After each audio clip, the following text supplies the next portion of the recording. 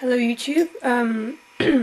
Today I'll be showing you a quick review on the new iPod Touch, the second generation by Apple. So first of all I'm going to go over the look. So here's the front part of it. So what you have here is the home button. I'll show you what it does in a minute. And the screen. On the right side there's nothing. It's just, nothing.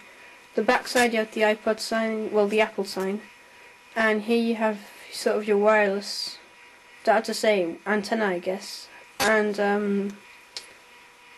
on the left side you have your volume control, top side you have your standby button, and bottom side you have the earphone slot, and here is the charging slot.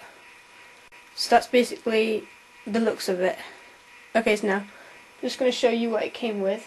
So it came with these earphones, so it's the ordinary Apple earphones, and it's a universal earphone jack, so it goes basically into most things, so that's quite cool. Because in the first generation I think they didn't have it, I'm not sure. And it also came with the charger, so the charger, this plugs into the iPod, and the other end plugs into the computer.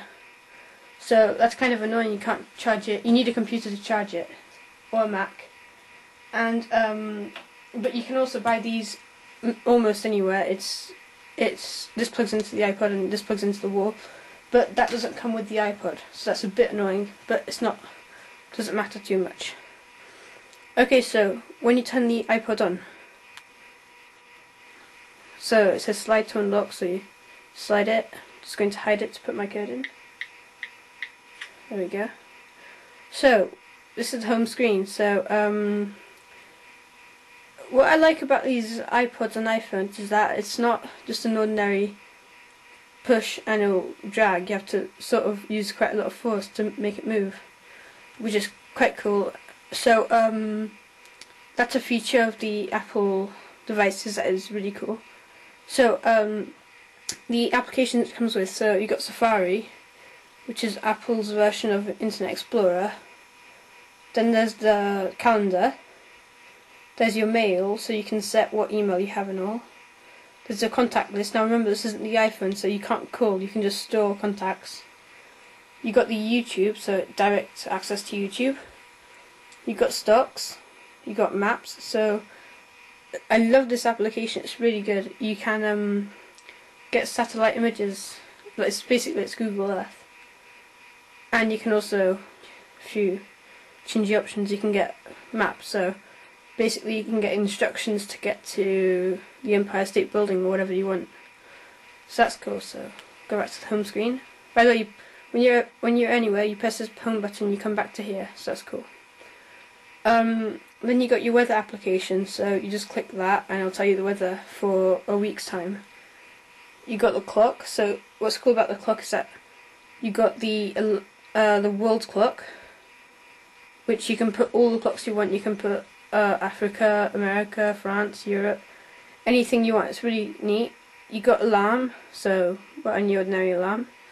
The stopwatch, so you start, stop, reset, cool. And then you got a timer, so it'll ring, for example, you can make it ring in 1 hour and 15 minutes. Well, I think at least that's what it does, I haven't tried it yet. Okay, so other applications, so got clock, calculator, so calculator's neat. So this iPod's got an accelerometer, so if you turn it, there you go, it goes into a scientific calculator, so you get a lot more options there. I don't know if you can see. Then you turn it back to portrait, it goes back, so home screen. Calculator, then there's notes, so you just write a bunch of notes. Settings, the Apple Store, so you can buy things from your iPod and then directly synchronize it onto your computer, so you don't need to go on your computer to buy things. And those are the default apps that come with the iPod. Now, there's also music, so any iPod comes under music. So that's cool. Then there's, the videos, so you can store videos onto the iPod. It's quite cool.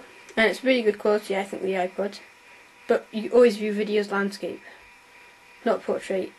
Okay, home screen. You can store photos, so any photos of anything.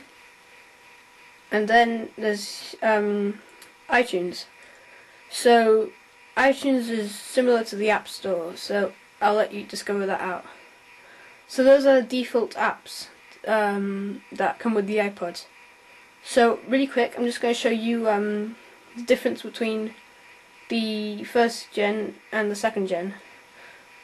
Okay, so the first gen, I don't think had speakers. No, it didn't. So the speakers on the iPod Touch second gen, I think they're located somewhere over here because the sound comes out the charging slot. And also another feature is that it didn't have the volume control. So back to the home screen.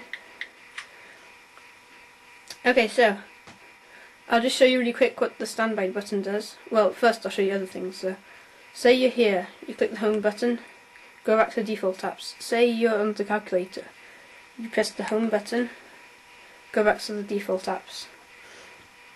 So wherever you are, you press the home button, you go back here. The volume control, so this is to put it down, so as you can see as I do it, there's a little icon, and this is to put it up. Very simple, like most things. Now it's not that loud, the iPod Touch 2G. I've heard samples of the iPhone playing music, and the iPod Touch isn't as loud as the iPhone, so if you have an iPhone, don't expect it to be as loud as the iPod. Expect it to be louder than the iPod Touch. And if you have an iPhone, don't get an iPod Touch, because an iPod Touch is the same thing as an iPhone, but it doesn't have a phone. So the iPhone's better in some ways. So that's basically it. And really quick, the standby button. So screen, you press it, it goes into standby mode. So to bring it back up, you press the home button, or you re-press the standby button, and it comes back up. So you slide to unlock. You can put a code. The code is optional. So that's the basic review of the iPod Touch. Keep on searching if you want to find more detailed reviews about this iPod Touch second generation. Okay, thanks for watching, and don't forget to subscribe, rate and comment. Alright, thanks.